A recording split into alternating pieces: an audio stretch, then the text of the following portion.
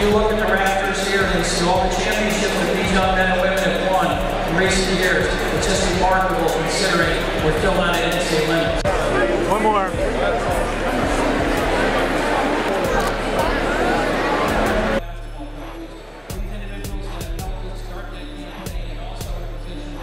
It's fun. I mean, anytime you get to come back here where you kind of grew up a little bit, it's always fun.